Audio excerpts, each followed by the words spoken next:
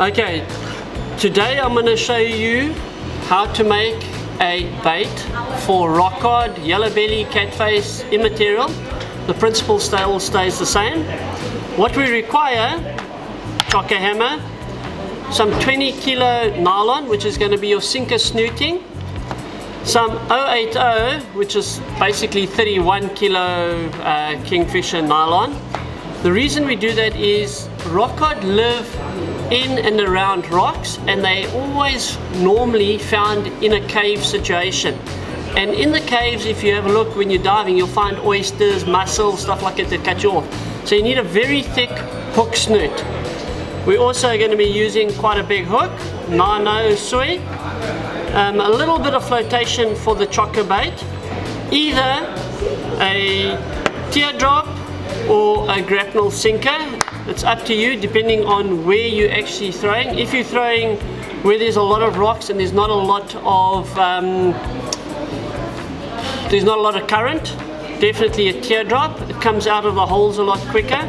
If there is, again, big current, big surf, a lot of white water, I prefer to use the standard weed eater grapnel.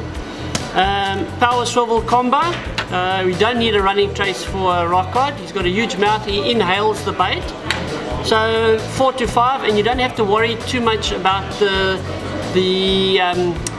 keeping your swivel or your terminal tackle hidden from the rockcod. He's a very aggressive feeder, he's not shy, so a bigger, stronger swivel is what I would suggest required for this kind of a trace. Okay, start off with, let's take all of the stuff off here. Our nano hook. Let's grab some nylon for our snooting.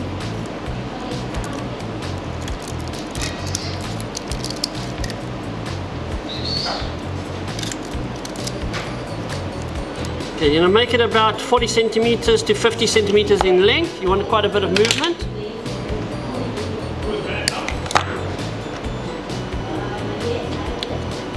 Making a figure of 8 to our hook. 1, 2, 3 times.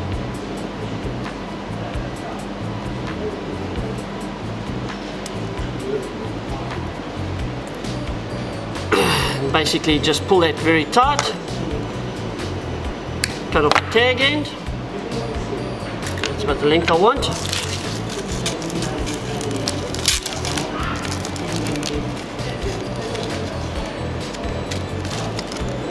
Okay. When using the power combo swivel, I keep on getting asked by customers, you'll find that you've got a very big head on the top, small head at the bottom, and one that actually comes off. Your leader line needs to go to the big one, the top of the eye. Your hook trace needs to go to the bottom, so you're pulling in a straight line. Your sinker trace would be the one that comes off of it. Okay. So basically, hook into the nylon into the small eye. Do a figure of 8. And because we're using a chocker bait, we want a bit of movement. So I'm going to put on foam onto it. So let's just pull this tight. Cut off the tag end here. Grab some cotton. Where's my lovely knife? And the way I like to do it is I like to use a lot of the head and the guts. So I'm going to open this up.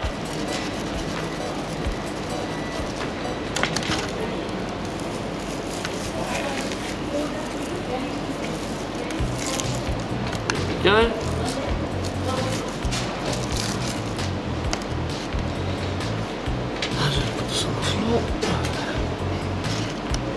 Take that sheathing part off, which we don't require. And if you lay it down, you'll actually see, if you take your hands, there's the ink sac with a little red bit of, I don't know, it must be the guts part. And I actually just take my hands and pull it off. And you'll always find that part comes off, and that part will be one piece on its own. So what I want to do is just grab some of that foam quickly. It is there. And I like to use white foam because I'm making a white bait, not red foam or blue foam. I just want to cut a decent piece. There we go. Just to give a bit of body, a little bit more movement on it. And I put the foam quite far back. There we go. Take out our latex cotton.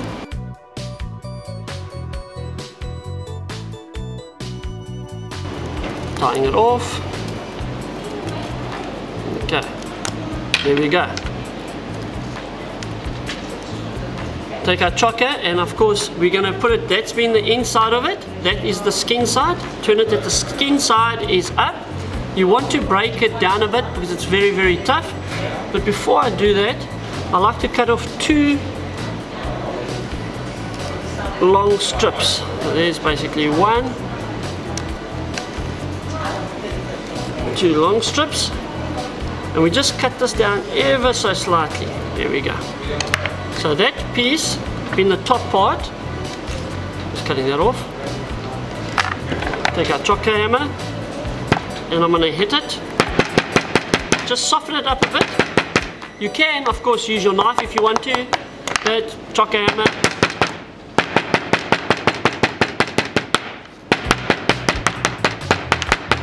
And all I'm doing is actually softening the sides of it.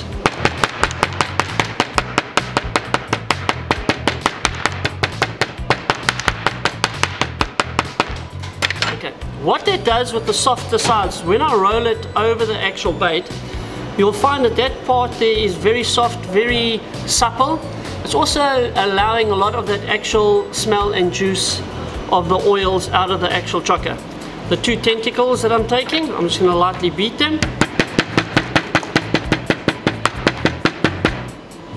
Second one.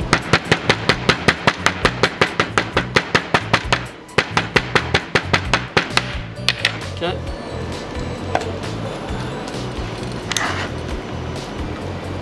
Perfect. Perfect. I'm just going to take the knife and cut 2 big grooves into it, so you can see it's a nice big V, nice and long. Do exactly the same with this side as well. Just to give a lot more movement in the water to attract the little fish. It's a lot more movement. It just makes it more enticing for the rockcod.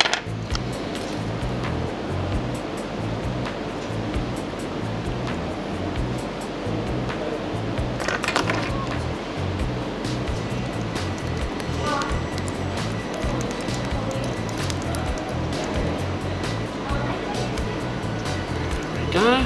Take the second one, lay him on top.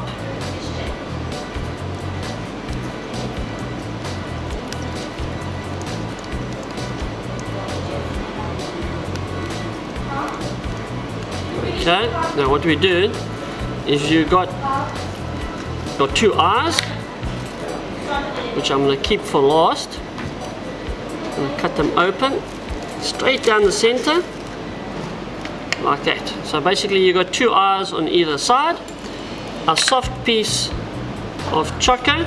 Oh, sorry, I forgot about the stomach part. Haha, very important, I'll put that in. That's got a lot of smell and oils in it. Goes on top, and we're going to try and form it as we're doing it. So we're going to squeeze it in and use our chocker there, and we build this bait quite far back on the actual hook, so that it allows the hook point to be nice and proud. Just do that.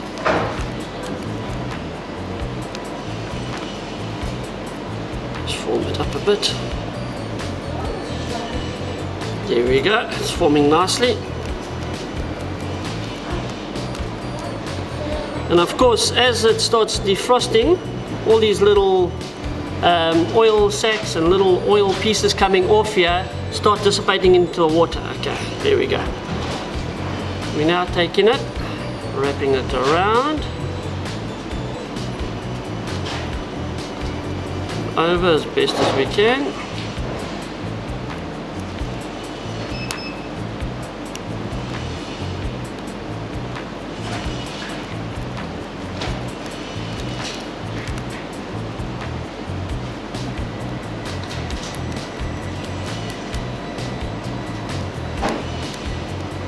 This little bit here that's sticking out, that's just too big, we'll just cut off.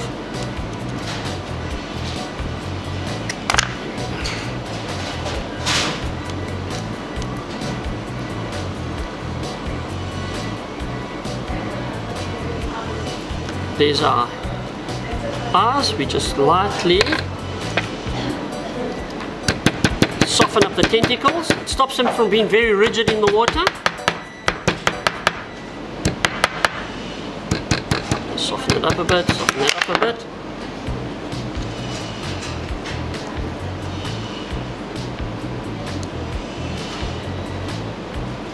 First eye.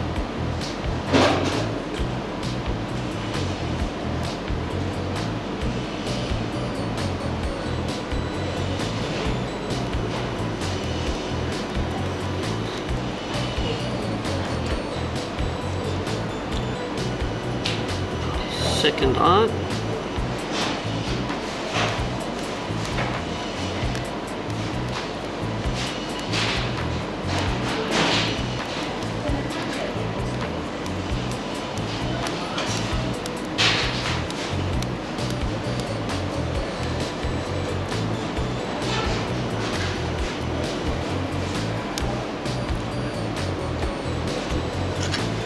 And there we go, a lovely Rockcod bait that you can throw almost anywhere for a Rockcod. It's got a lot of juice, a lot of smell, a lot of flavor to it. It's got a very nice eye, so it's very visual. It's got these lovely tentacles that the blacktail and the small little grey grunter can feed on. And yeah, all that little commotion from the small fish definitely attract the bigger fish. And if there's a Rockcod in the area, he will come and investigate. And if you dive with him, you'll actually see what happens is he comes in and he chases all the small fish away. So you'll be sitting there and you're getting little bites the whole time. Pa, pa, pa, pa, pa, pa, pa. And all of a sudden the bite just disappears. It's that Rockcod chasing all the smaller fish away, and he'll come in and he just, oops, and all you feel is just lift, down, or you just get slack line. So be prepared when you don't feel any bites, that there is something there and he's going to eat it almost instantly. So just sit there, no bite, just go, yeah, here we go, game on, and wait for either slack line or the pull down. And there we go, guys. There's a brilliant bait for catching your Rockcod.